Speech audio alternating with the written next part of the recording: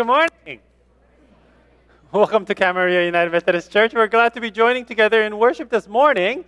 It's been a great week. It's a beautiful day. It's kind of warm, but it's even better when we gather together and come together as a community of faith. So as we begin, as always, just want to remind you to fill out the back portion of your bulletin, which is the connection card portion. Even if you're a regular attender, just write your name and tear that portion off and have it ready to turn in with your offering. Greatly appreciate it. And if you're new to our church, we extend a special welcome to you and hope you enjoy worshiping with us this morning. And we invite you, if you do not have a regular place of worship, to consider making Camarillo UMC your church home. And if you have any questions about the ministries and the various program offerings, just inquire the office as well as any of the members. And if you can fill out that portion, letting us know that you're joining us in worship, we would greatly appreciate that. And for those of you who are joining us online, we invite you to go to our church website and fill out the online connection card, letting us know that you're joining us in worship this morning, as well as download the worship bulletin so you can follow along in the service.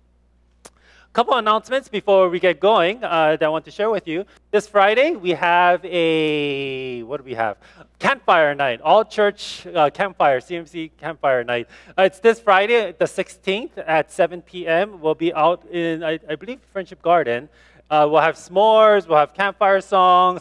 It's a great way to kind of wind down the summer season. And even though it seems to be getting hotter and hotter, school's ready to begin for a lot of the kids. So technically, if you run off the academic calendar, summer is coming to an end. I don't know if that's a good thing or a bad thing. I don't know. All I know is it's kind of hot, though, still. Speaking of schools starting up again, next week we have our Blessing of the Backpacks Sunday. So as our children and our youth and our young adults start up and going back to school, we invite all of them to bring their backpacks to church next Sunday so that we can have a special blessing and a special prayer so that this can truly be a wonderful and successful year for all of our students. And so again, just a reminder for all of our children and our youth to bring their backpacks. And I say children and youth, but in previous years, we also had teachers bring their backpacks. And if you carry a backpack or a briefcase with you, you can bring that too. And we'll bless anything. So it's just a way of us reminding ourselves that as we go through our lives, we go through our weeks, go through our days, that God is with us, walking with us through each and every, whatever that we face each day. So that's next week. We also have a new youth group forming in a couple of weeks for students entering 4th and 5th graders. This is our preteen youth group. So this is a new group that will be meeting on Sunday evening, starting from the 25th and then the 15th. The dates are all there. Okay, so, but basically we have our normal youth group on Sunday evenings for middle school and high school students, but this is for the pre-teenagers. We actually have a pretty large 4th and 5th grader group. This is a preteen group, and we're really excited about that. So Ms. Dory will be leading the preteen group. I think they're going to be coming up with a name for their group. And then Ms. Christie will be taking care of the youth group. There'll be joint activities as well as separating to do their different lessons together and independently. So we're very excited about that. And then last but not least, so we're very supportive of our students here at this church. Last but not least, our endowment committee they're getting ready to disperse funds, scholarships to all of our college and graduate students, our members who are members of the church. The application deadline is August 31st, and so if you, for our young college and graduate students, I hesitate to say young adults because when I was in seminary, I actually had a classmate that was 92, and she was going for her Master of Divinity degree. So, yeah. If you want to be one of them, you can apply for the scholarship, and so just make sure that the applications are available in the church office as well as it will be available on the website. With that, I'm going to invite you to stand as you're able Turn your attention to our liturgist, Carolyn Sawyers, as she leads us in the call to worship. Give to the Lord your whole trust. Know that God has always and will always be with you. Worship God in confidence and peace.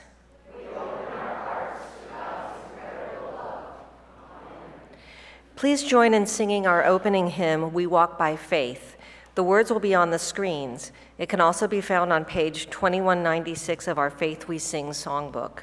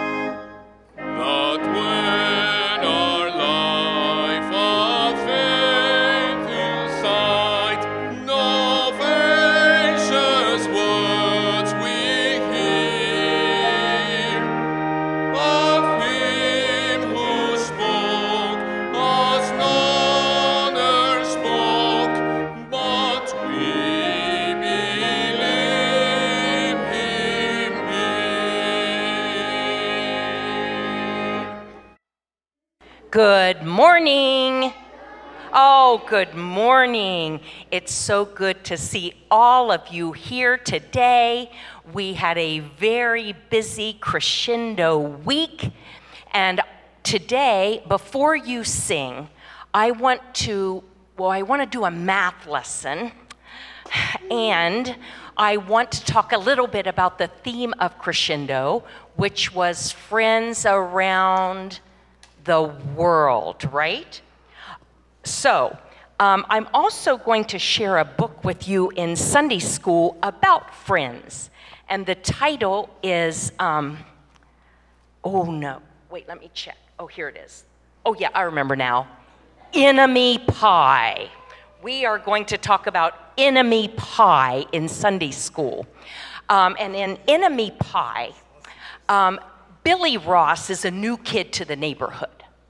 And Derek isn't quite very happy that Billy Ross has moved in. And Billy Ross quickly becomes Derek's #1 enemy. You know what?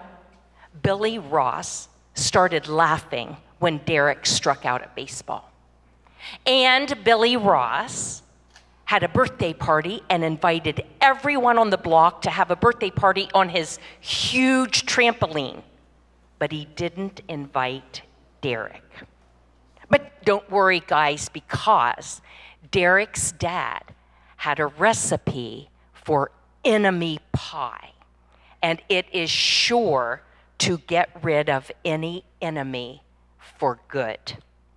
So we'll read that in Sunday school, but we got to move on to our math lesson right now. Did I mention it's a high school math lesson? Geometry. But you know what? I think Mrs. Benny's out here somewhere, and she's been teaching geometry for 100 years at Rio Mesa. Okay, well, maybe not quite 100 years. She'll help us if we need help. But I'm going to tell you about someone who is almost 100 years old. His name is Reverend Lee Truman. He and his wife, Dr. Ruth, are members of this church. And they have been sharing God's love for pretty much 100 years. And they were my sponsors when I joined this church about 30 years ago. Okay, back to geometry. Here is my first geometry question for you. If I were to draw 3 lines to connect those dots, what shape would I have? Triangle. Okay, good. And thank you for those of you who raised your hands first. That's awesome. But you can shout out the answer if you want. Now, what about this one here? Another triangle? You know what? Yes? You know what? You are right. Now, if I could take those 2 triangles, and we had the time to cut them out, and then I kind of smushed them together so they're kind of overlapping, there are 2 triangles kind of overlapping. There's one at the top with the point up at the top, and one upside down with a point at the bottom. And you know what? It is the Jewish star, the Star of David in the Jewish faith. Now, I want you to look closely at that and tell me if you see yourself in there anywhere. You know what? The Star of David has lots of meanings. One of its meanings is that it's a symbol of harmony and peace. But here's the thing, okay? I don't think anyone's ever going to look at a triangle the same again after I tell you the secret that Reverend Truman told me. He said that very top dot at the top is God, with his arms stretching down the 2 sides, sending love to everyone on the earth, even the Billy Rosses. God is sending love down. And do you know where you are? All of you are that little very bottom point of the other star, the upside down one, this one. You are this dot with arms stretching up back to God as a prayer from the earth back to God, and praising God and thanking God. Now, before we sing our song, some of the words of that song that you're going to be singing and signing are, I need your help on this one. I'm going to start it, and then you have to fill in the words. Anything is possible with, say it really loud. What about this one? Really loud. This one. This one. This one. And this one. You got it. I'm going to add 1 sentence to that song. You don't have to sign it that way. Anything is also possible with Emmanuel.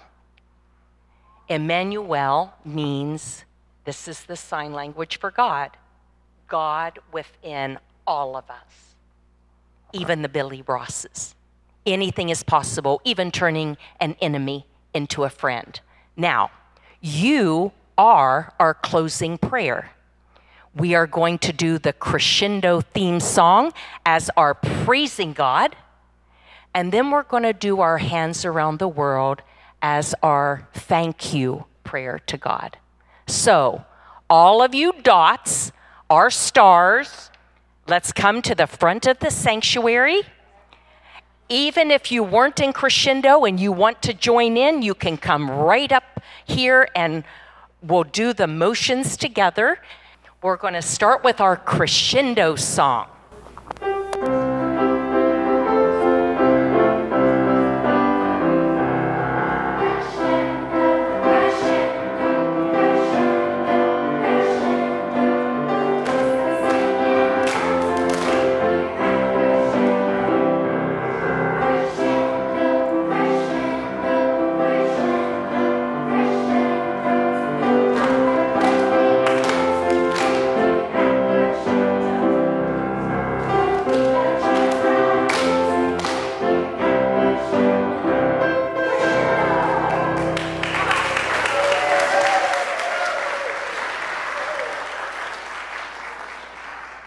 And now we're going to move in into our other theme song for this year, and this is Hands Around the World.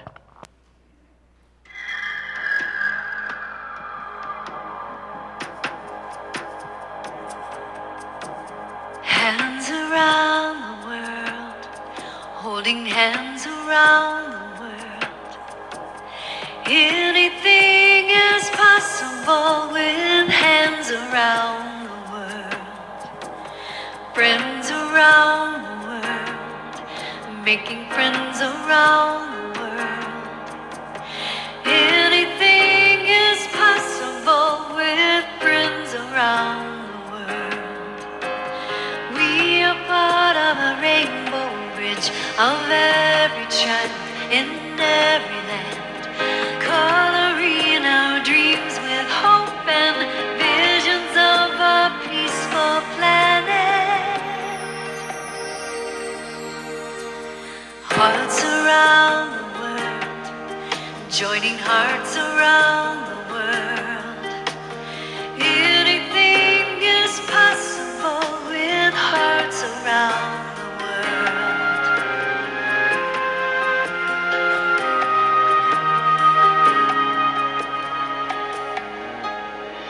Love around the world, sharing love around the world. Anything is possible with love around the world. Hope around the world, sending hope around the world. Anything is possible with hope around the world. We want to send a message to every child who needs some love. So we sing a song to you and give the world a great big hug. Give the world a great big hug. Peace around the world. Peace around the world. Peace around the world. Anything is possible with peace around the world. Anything is possible with peace, with hope, with love, with hope, with friends, with hands around the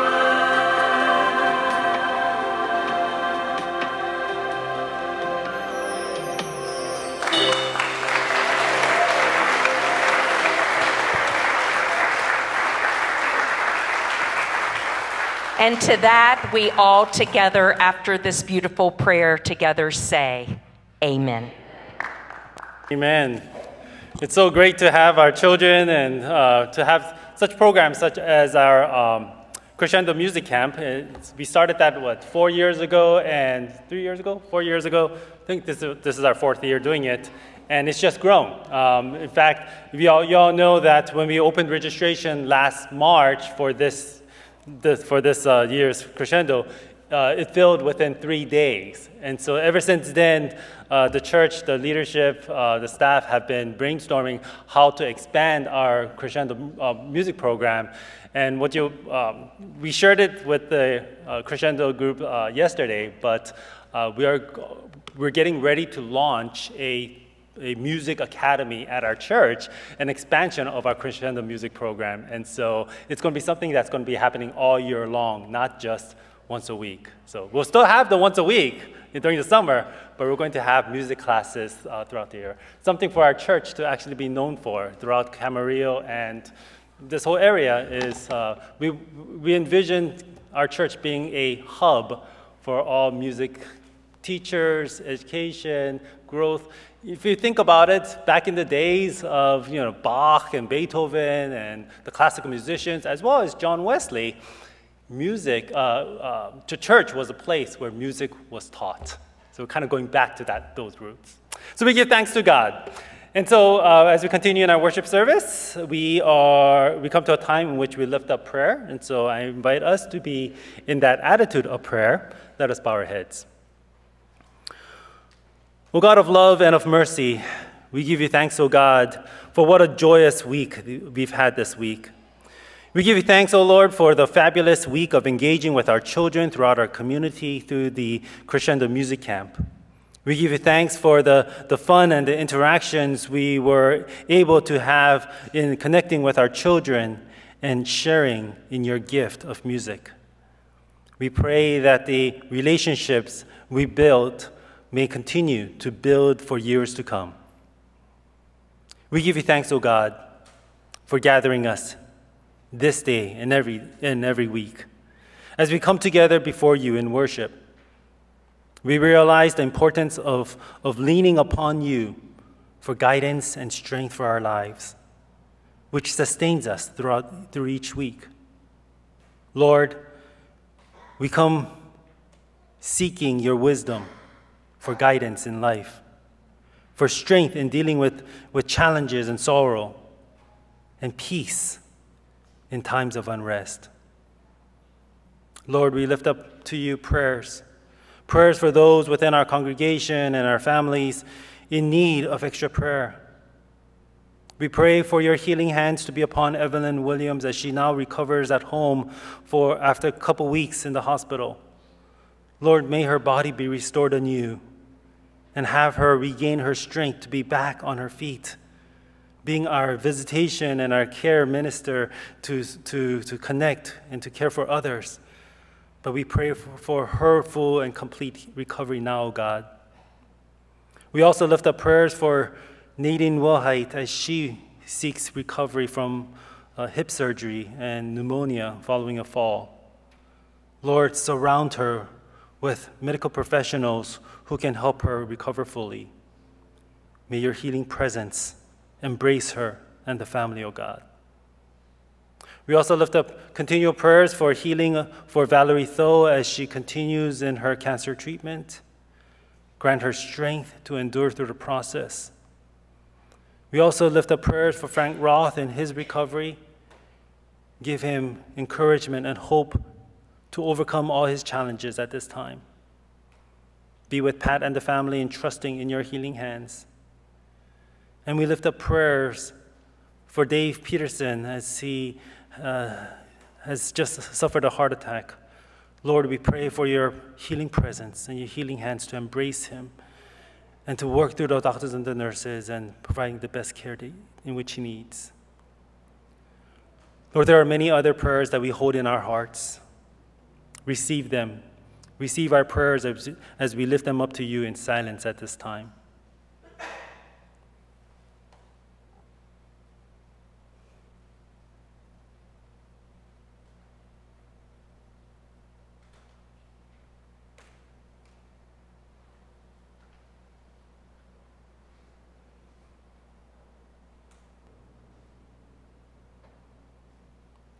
O God of mercy, may your Spirit be the source of our strength, our hope, and our joy.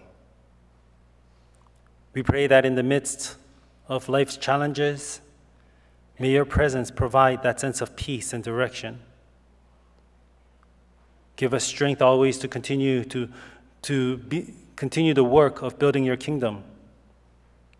May we extend your love to others, give generously of your blessings, and share in your abundance. May we experience from you the true riches of life and work towards building your kingdom here on earth. We pray all this in the name of our Lord Jesus Christ, who has taught us to pray together. Our Father, who art in heaven, hallowed be thy name.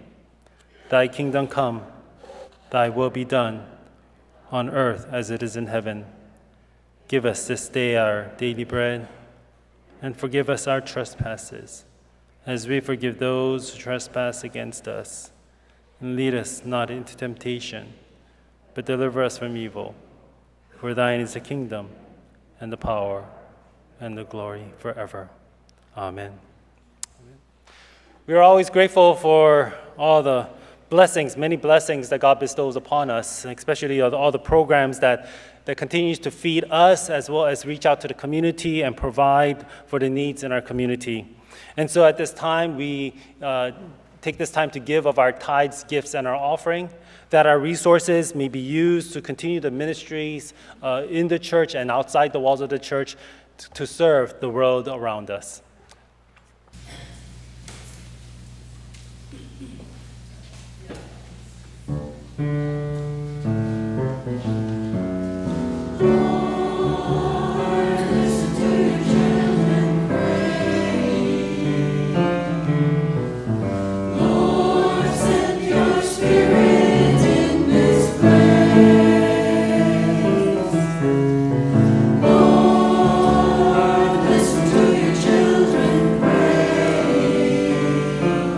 Send us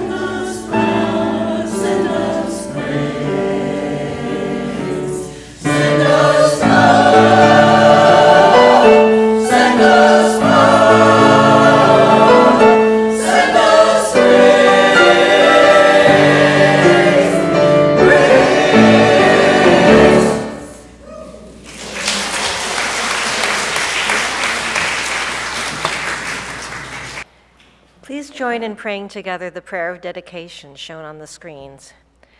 Generous God, you have blessed us throughout our lives. Take these offerings and every gift we give and use them to show others the breadth of your unfailing love. Amen.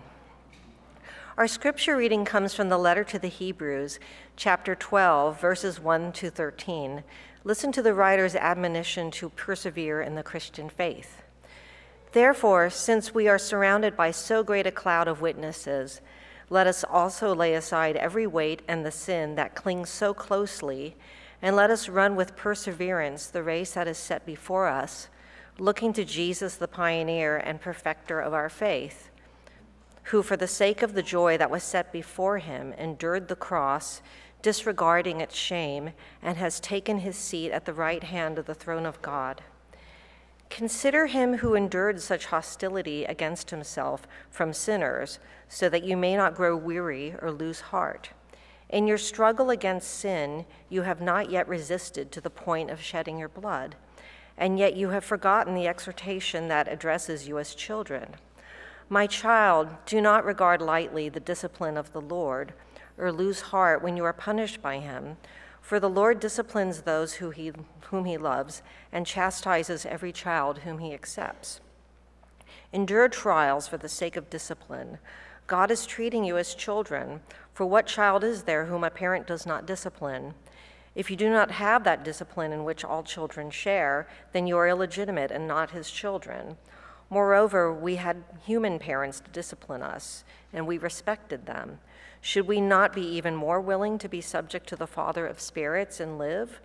For they disciplined us for a short time as he seemed best to them, but he disciplines us for our good, in order that we may share his holiness. Now, discipline always seems painful rather than pleasant at the time, but later it yields the peaceful fruit of righteousness to those who have been trained by it. Therefore, lift your drooping hands and strengthen your weak knees, and make straight paths for your feet, so that what is lame may not be put out of joint, but rather be healed. May the Lord bless this reading and hearing of the Holy Scripture. Amen. Most gracious, loving God, we give you thanks as we come together at this time and to reflect upon the passage that we have just heard, but also to just reflect upon the celebrations of this day, and to also be able to just bask in your presence as we come here. Lord, we pray that your Holy Spirit be upon us, fill this place in which we gather here at church, as well as in the various places across the internet in which we join together in worship. May your Holy Spirit open up our ears, our hearts, and our minds, that we may be receptive to what you have to say. And we ask that the meditations of all of our hearts and the words of our mouths be acceptable in your sight, for you are our rock and our Redeemer. In Christ's most holy name we pray. Amen. Amen. So there's a story about a young man who decided that he wanted to pick up one of the sports, and he decided that he'll try out boxing. So he decided to take some private lessons. He went to his the local nearby gym, and he found a boxing coach who agreed to give him 26 weekly lessons, 26 weekly sessions. As part of his instructions, the young man was required to not just learn about the techniques, but to spar with the other boxers at that gym. Well, after the first session, this young man was very sore and swollen, and he didn't realize how difficult it would be. So this battered young man goes up to the coach with some questions. He asks, "So, did you say that there were 26 of these sessions of this course?" And the teacher said, "That's right." And the young man wanted to clarify, "And the rest of the classes are going to be like today?" And the coach said, "That's right." And then the young man scratched his head and asked, "Well, sir, I was wondering, would it be possible if I took the other 25 lessons by correspondence?" That would be nice, right? Well, we all know that there are some things in life that you can't learn through correspondence or distance learning. Imagine our Olympic athletes training via Zoom. I'm sure some of them had to do that during COVID, but this year, everything coming back together. Well, anyhow, there are things in life that require putting in the hard work, hanging in there, and learning your lessons the hard way. Well, as we come to the third part of our sermon series based on the Olympics that's happening, Olympic Games that's happening or happened in Paris. Now, Paris is what, 9 hours ahead of us? So I think that they've already had their closing ceremony, right? I think it's done. So happened, but for us, it's still happening, right? I don't know. So it's as part of that, we're reminded of all the hard work that all of these athletes had to devote, that they must have devoted to be part of these games. Many of them have been training for years, if not from childhood. They devoted 10 to 14 hours a day, 6 to 7 days a week, or 5 to 6 days a week in practice to give it their all for the chance to be able to compete in the Olympics. And over the past couple of weeks, we've seen highlights of these stories, of the thrills of victories of those who have won their gold or other medals. But in the midst of any competition, you will also have thousands of other competitors who will never step foot on a podium. And for some of them, there is that agony of defeat if they were hopeful for a medal. Now, I have to admit that when I had first planned on doing the series, I was hoping to watch every match and every match of the Olympics, take notes so that I can give you all these updates on all the games and take close notes of all the inspiring stories of victories as well as the heartbreaking moments of defeat. I was hoping to do all that. But as many of you know, something else has been going on in my life. So to my defeat, I've been a bit preoccupied these past couple of weeks, from moving, which I've moved about, I would say I've moved about 40 times in my lifetime. That's a lot, I know, but that's the life of a pastor. But this has to be probably the hardest of them all because I've never had to move into a house that was not ready. So how many of you guys have lived in houses that's under renovation? So you guys can commiserate with me, right? Anyhow, so between that and having to attend, being at a conference and then flying over to help my son buy a car, all of that, I had wished that I had more time to just sit in front of the TV and enjoy the games. But unfortunately, I didn't get to do that. Much like, I guess, in the back, I remember the days when I was younger, much younger, could do that. And as I speak about when much younger years, I remember one of the most thrilling victories that I watched in the Olympics. It was back in 1980. You guys remember back in 1980? Remember those days? Okay, some of you can't. Owen's over there going, what? Or Oliver. Oliver's there. But 1980s, I remember watching the hockey competition at the 1980 Winter Olympics. I was just shy of being 10 years old at the time, but I remember the thrill of watching our United States hockey team win the gold medal, which was an incredible feat. The years leading up to the Olympics were a time of great uncertainty, if you remember, back in the 80s. You guys remember the 80s? I mean, okay, so you remember all the disco and the crazy hairdo and stuff like that. But there were other things happening in the world, right? Right around 1980, right? Even though as an elementary student, I remember watching the news every evening. You guys remember watching the news in late 70s, early or 1980? CBS News, who was the anchor? Walter Cronkite. And he would always start or end with keeping us posted on the state of affairs that was happening in Iran, right? The American hostage crisis in Iran. There were images of them blindfolded while others around the world were burning American flags, protesting for whatever we stood for. Remember that? Remember those days? The oil crisis, because of that whole Iran situation, there was an oil crisis in the Middle East, which drove the gas prices where there were long lines at the gas stations. Remember that? Okay, now you guys remember it. Waiting at the gas lines, I guess. Okay.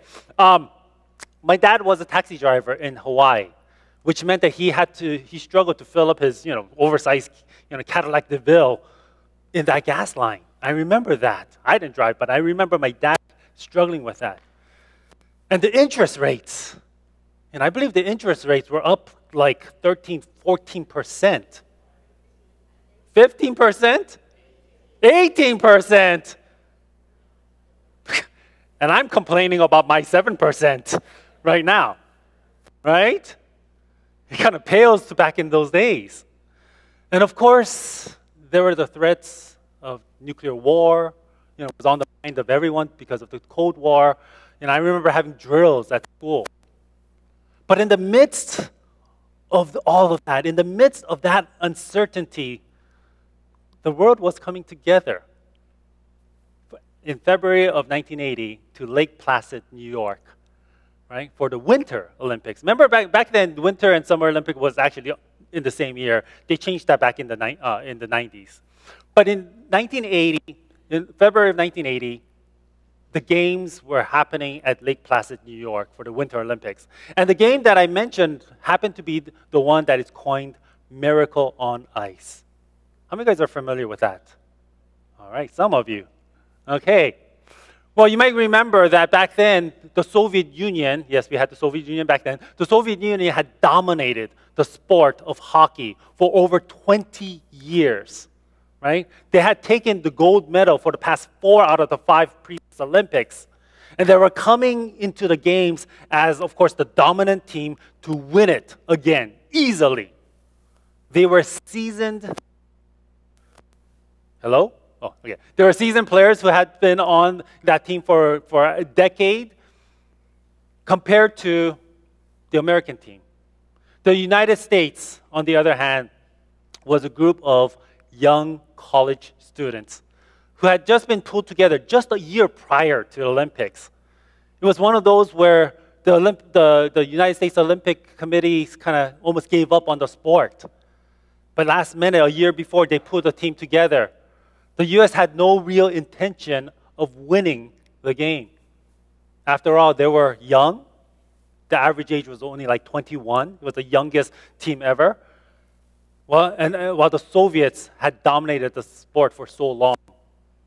But the coach, Herb Brooks, trained our players, to be aggressive and not be intimidated by the other team, especially the Soviet Union. And as the game got going between the Soviets and the United States, the Soviets attacked the Americans, overpowering them, skating circles around the young team players. The ratio of shots to goal, or shots taken towards the goal, by the Soviets was 12-2 compared to the Americans. They beat down on the Americans, but amazingly, at halftime, the score was only 3-2. And in the second half, one of the Soviets was put into the penalty box, allowing the U.S. team to have a one-man advantage. And they did their best to get the puck into the net. But the Soviets were just too good. But in the last seconds of the power play, Mark Johnson, shots wide, that slid underneath the goalie, tying the game 3-3. And then just a few plays later, the puck was passed to the U.S. team captain, Mike Zioni, who was left undefended, and he fired the shot. He gave the U.S. team the lead for the first time, 4-3. But there were still 10 minutes left in that game. You guys remember this? Who saw the game? Some of you. You guys still remember it? It was an amazing game. Some people said that was the longest 10 minutes of their life, right? Because for the next 10 minutes, the Soviets did all they could to fire back at the U.S. But rather than go on defense, the U.S. team actually played offense, confusing the Soviets. And the U.S. team shut out the Soviets in the second half to win the gold medal. Everyone was excited. That was the thrill of victory, right? Here's this, they just ran, right? When the game was over, nobody could believe it. They called it the miracle on ice. The team players, they all ran onto the ice. But the coach, Herb Brooks, he didn't know what to do. So he ran back to the locker room and he just cried. That was the thrill of victory for him. Again, the game was known as the miracle on ice. It's called a miracle because no one expected the young U.S. team to win against the dominant Soviets. In fact, most people had written off the competition and questioned any effort to even try to match up, to the dominant team. It would have been easy for the players to also just kind of buy into that idea that they're not good enough, so not put in any effort at all. It's so much easier to give up than to persist and to hope for an outcome that's almost impossible to imagine, isn't it?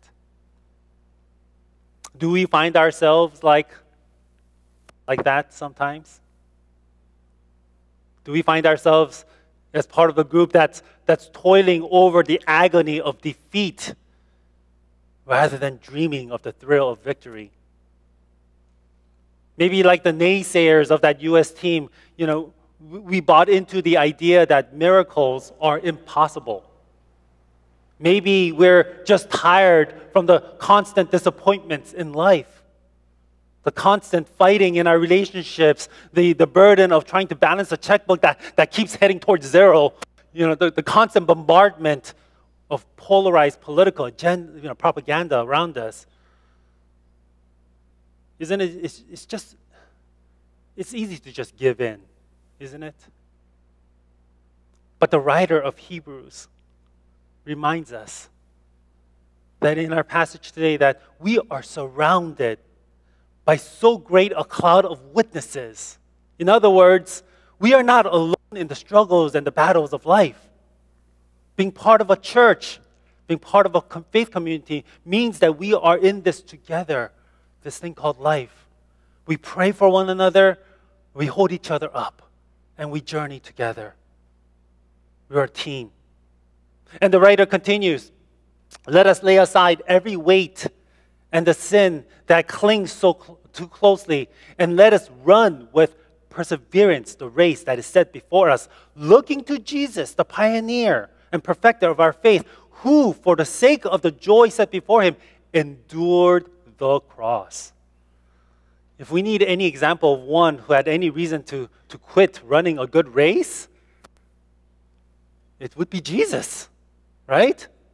After calling the disciples, teaching the multitude about the wonderful kingdom of God, a new way of living, a new way of thinking, healing people who were oppressed and who have been struggling and suffering with illnesses for so long, like that woman who had been hemorrhaging for 12 years. He went around healing all these people from their illnesses, giving hope to the hopeless, and even feeding, the masses, like free dinner or free lunch every time, wherever he turned. Yes, the people all gathered around Jesus. But when the religious leaders and the Roman soldiers came to arrest Jesus, what happened to every one of them? And even his disciples ran away. The closest of Jesus' followers hid out, only looking, from afar what was happening. The rest of the people rejected him. Instead, the people called for his crucifixion. And yet, Jesus still showed the people what God's love and forgiveness looks like when the first words out of his mouth on the cross were, Father, forgive them, for they know not what they do. You see, when Jesus came to us to teach us about God's love and to show us what the kingdom of God could look like, it's not some passive statement that we believe in a God of love and that we should love God too. It's not this passive statement, but it's something that we are called to do. The difference between celebrating the thrill of victory and dealing with the agonies of defeat is the choice that we make at any given moment. It's the choice that we make when faced with the obstacles and the challenges before us. To love God means to choose each day to live a life that loves despite what we deal with each day. You see, when we choose to love God, then even when we can't make sense of the world around us, we choose to trust in God's presence in the midst of the chaos, rather than blame God as to say, as if we know better than the ultimate creator, right? The reason why people blame God is because they think that they know what's better and that God's not doing a good job, right? Well, choosing to love God means to choosing to trust. When we choose to love our neighbors, then we look for ways that we can serve others above our own self-interest. We make an active choice to consider how my actions affects others rather than complain how we are put in a situation because of whatever others may have done, or if others are in a better place than we are. To run the race means to make a deliberate choice at any given moment to do good, to love God, to love our neighbors. So when Jesus speaks of loving God and loving our neighbors as the greatest of the commandments, he's calling us to choose to live in a way that is not deterred by the trials and tribulations, but to strive for victory at any moment. And that victory comes when we live in such a way that builds each other up, which then builds us up. We walk this life together with others. And when we each strive for the goal of building God's kingdom based on love, we all win. We all win. But it is a choice. Life is like a long race. It has its struggles. And it can feel like a constant battle. But we give thanks to God that we don't run this race alone. And when we run with one another, and we all choose to love each other, to love God, and make each choice for that kingdom of God, then we can celebrate the thrills of victory. Amen. With that, let us all join together in singing, "We Are Climbing Jacob's Ladder." We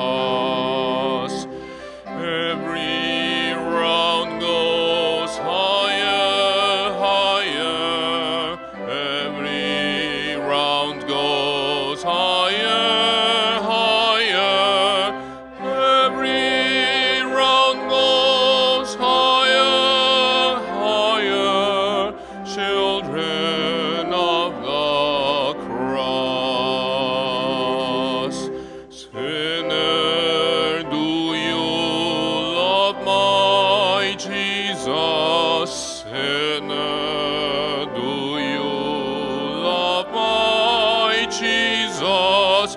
Sinner, do you love my Jesus? Children of the cross, if you love him, why not serve him? If you love him, why not serve him? If you love him, why not serve him? Children of the cross, we are climbing higher, higher. We are climbing higher, higher. We are climbing higher, higher. Children of the cross.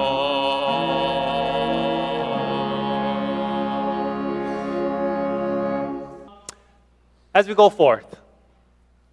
go forth, living each day, celebrating the life that God gives us, may we choose each day to live in ways that builds each other up, to build the kingdom that defies what the world or what the naysayers may say about life, about the church, about the world, and all God's creation.